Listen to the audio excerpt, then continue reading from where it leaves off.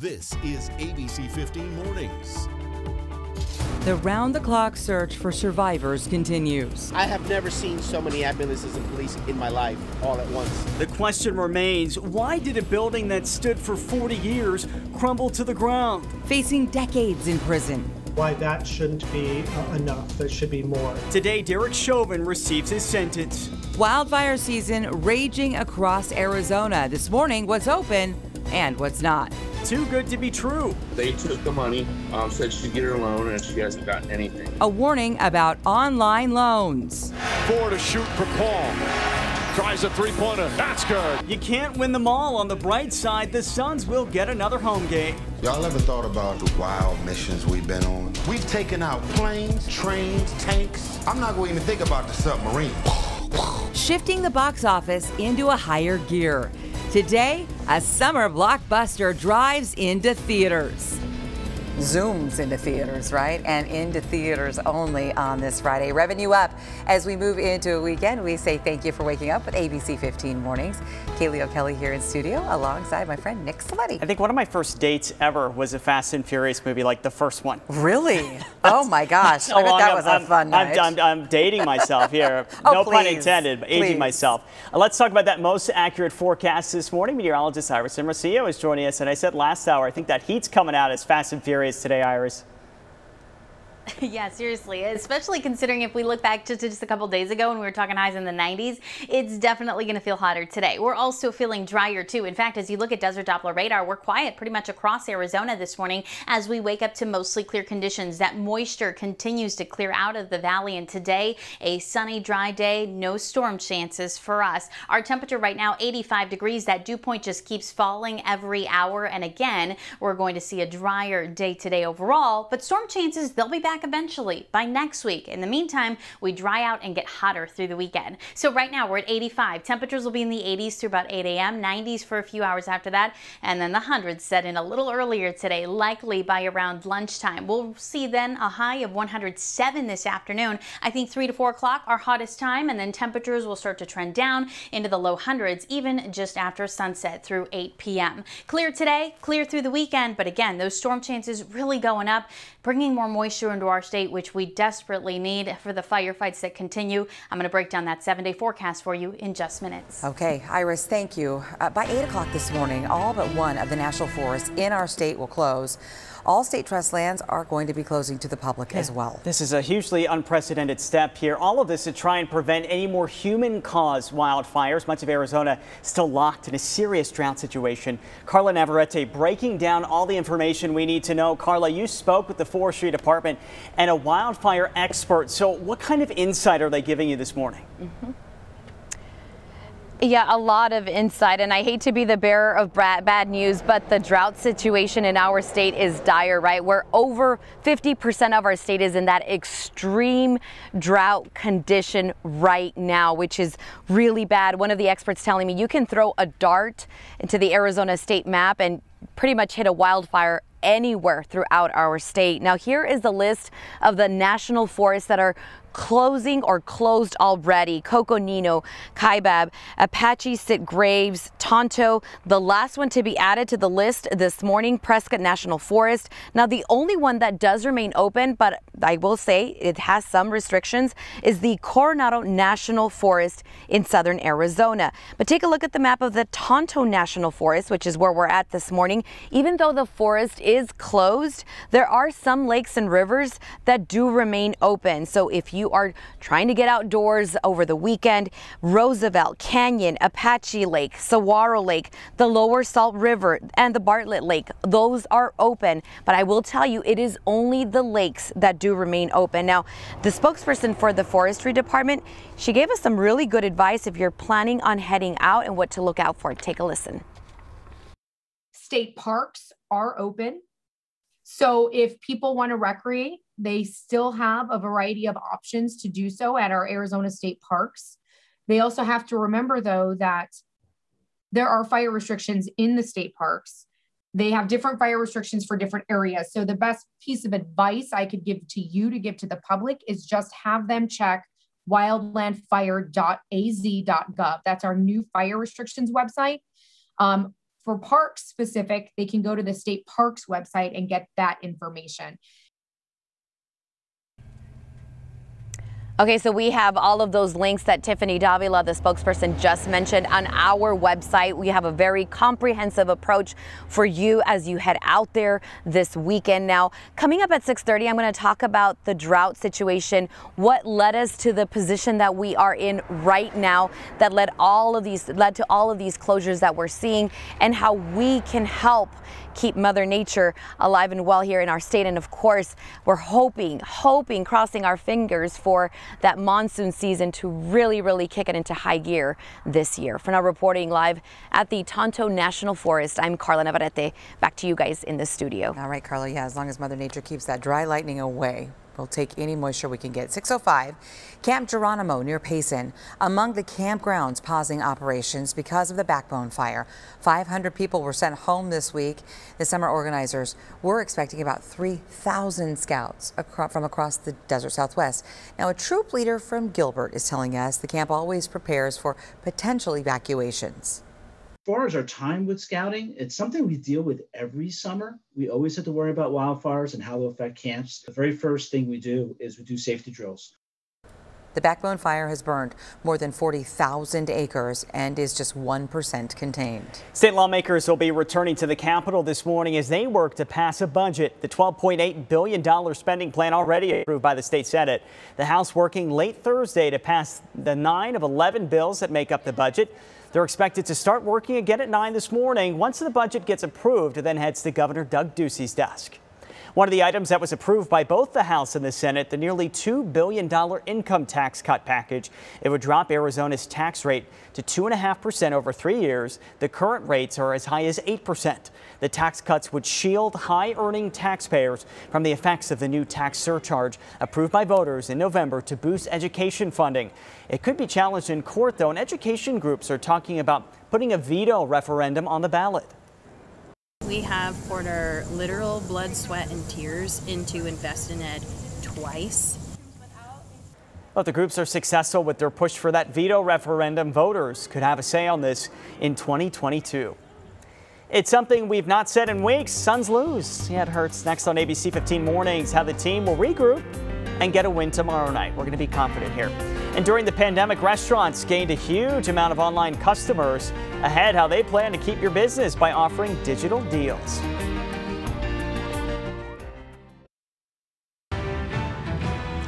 Well, good morning, Craig Fouie, Colin Harmon, talking about the Suns' loss to the Clippers last night in Los Angeles, 106-92. Game 3, the Suns just came out, I thought, kind of flat. I mean, it wasn't an enthusiastic start while the Clippers came out on fire. They had to. Yeah. I mean, you can't get down 0-3 in a series. I mean, good point. It's never happened in NBA history, a team coming back from a 3-0 hole. And them going back home in front of their home crowd who decided to show up in the third quarter. Yeah. I mean, that was the game that the Suns knew that they were going to get the Clippers' best effort. And, hey, the sky is not falling here. We were all excited about Chris Paul coming back, and then Chris Paul and Devin Booker, that's our first topic here, they just kind of go out and are flat, 10 of 40 from the field combined. Yeah, can't have that. That's clear. And to have 0 points in the first quarter in terms of like coming out and setting a tone in the return, that didn't help matters. The fact that the Suns were up 2 at the half, despite the way these guys shot, 4 of 20 in the first half. Shocking. Yeah, I mean, 16 missed field goals, tied for the most for that duo in any half this season. They were 10 of 40 for the game. Yeah, I mean, 30 missed shots. That's tied for the most from that duo all season long, too. So that's not exactly a recipe for success. And when they were on the floor, they both finished the game minus 15, which is not a good statistic. You want that number. That metric should be in the positive. They were minus 15. DeAndre was minus 25. Jay Crowder was minus 7. The whole starting group was minus. They just didn't have the energy and effort that the Clippers did. Well, and you look at Chris Paul coming back. Who knows how much, actual run he has gotten. Yeah, he's probably at a home gym putting up some shots, but that's not NBA playoff run.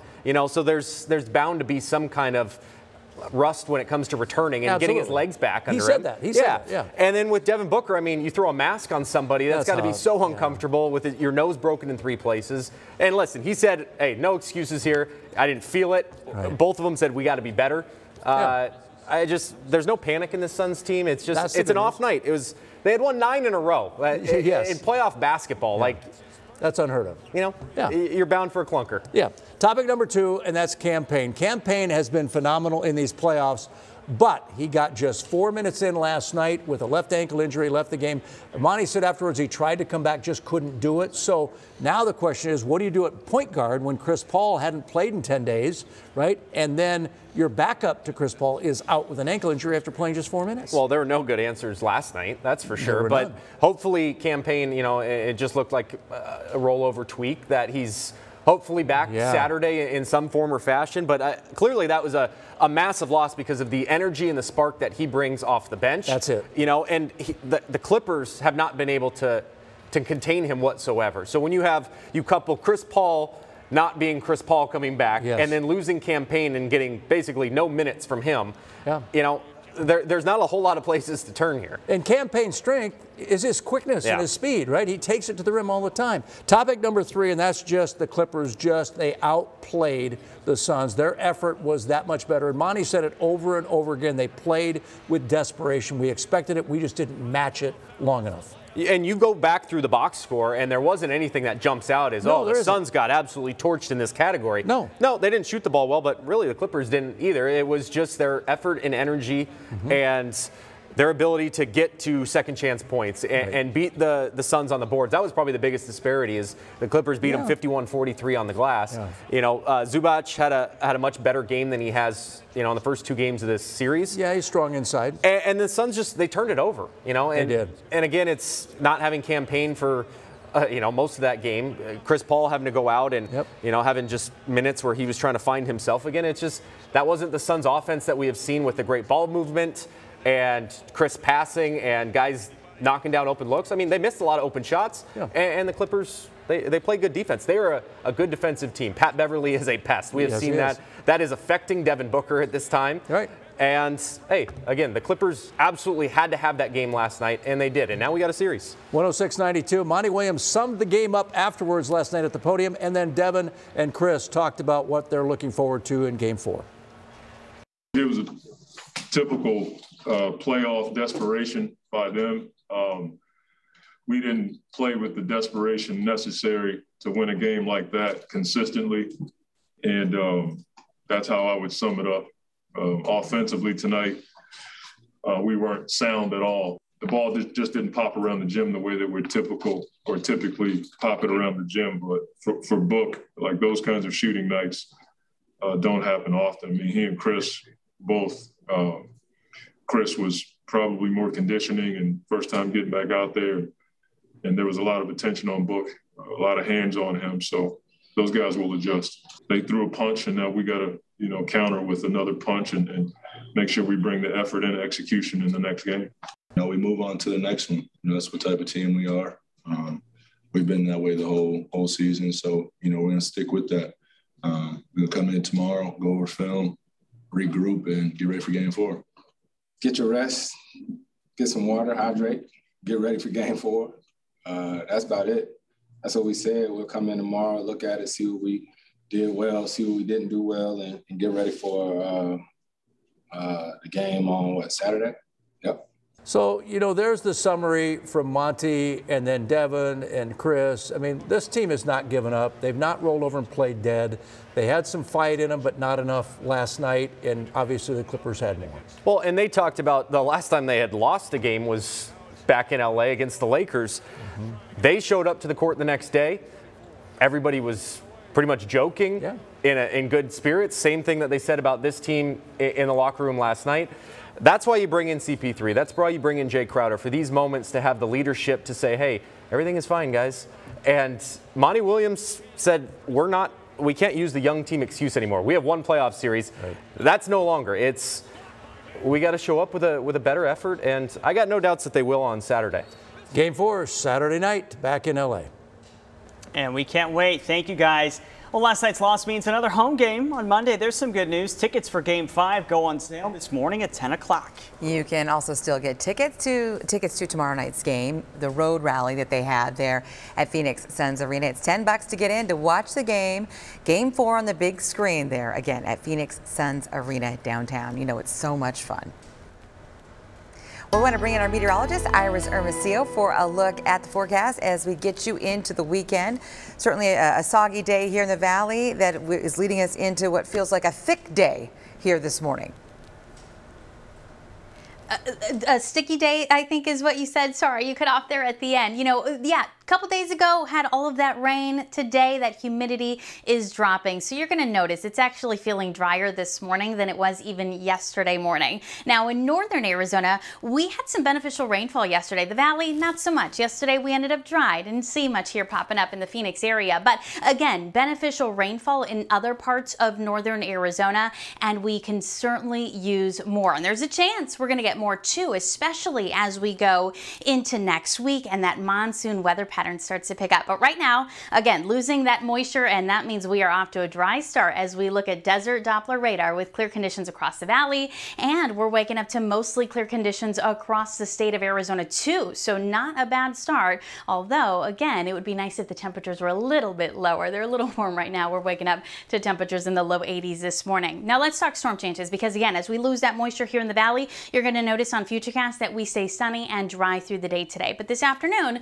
I do think we're going to see a few more pop-up showers and thunderstorms in northern Arizona, primarily north of the I-40. And then going through the weekend, we've got a chance for more showers and thunderstorms, mainly along the rim and in northeast Arizona too. For the valley, still looking dry through the weekend before that monsoon weather pattern starts to kick in as we go into next week. And that's when our storm chances start to go up. In fact, as you look at this, by Monday, we're starting to see those first signs of those better storm chances, and then they get even better on Tuesday, Wednesday, Thursday, and essentially every day next week is going to be fair game for showers and thunderstorms, the potential too for strong winds and blowing dust. So we're going to have to be on storm watch pretty much every day next week here in the valley and in northern Arizona too. Look at how those storm chances really trend up, especially by the middle of next week. We're talking a 70% chance for showers and thunderstorms in Flagstaff on Wednesday, and we could use that rain, that's for sure, again, as long as we don't get any of that flooding or too much damage from those winds either. So here's what's happening as far as the big picture goes. We've got a disturbance, the one that brought the rain on Wednesday.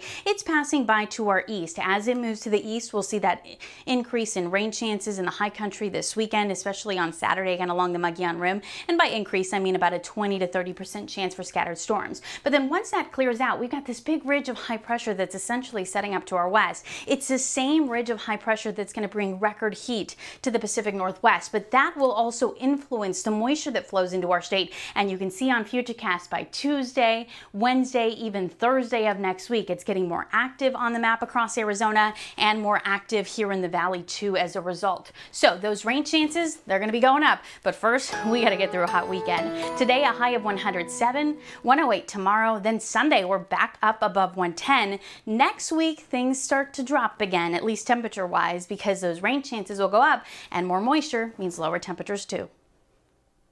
ABC 15 Desert Drive Time, sponsored by Accident Law Group. All right, time for your Desert Drive Time traffic, sponsored by Accident Law Group. This is a live look at the I-17 at 7th Street. Cars getting by a little better this morning after yesterday's crashes, so that's good to hear. Friday lights, so far so good. We'll keep you posted if we see any crashes or delays out there and help you get around them, of course. Sure looks pretty on this Friday. 6:21.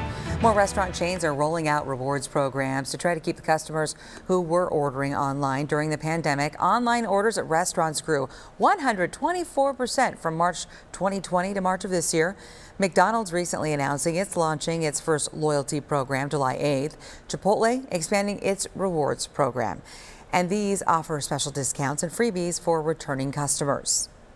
I think you are going to see a lot of perk matching or status matching.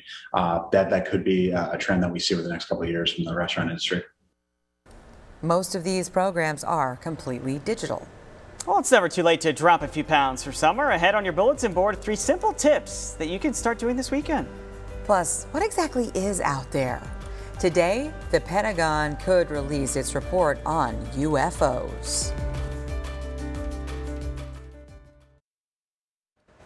Welcome back. Hoping to slim down this summer? It's not too late to shed some pounds and get healthy in the process. That's what's on your bulletin board this morning. First, stay hydrated. It helps keep you fuller longer. And also it's essential, especially if you're exercising or spending long periods of time outside.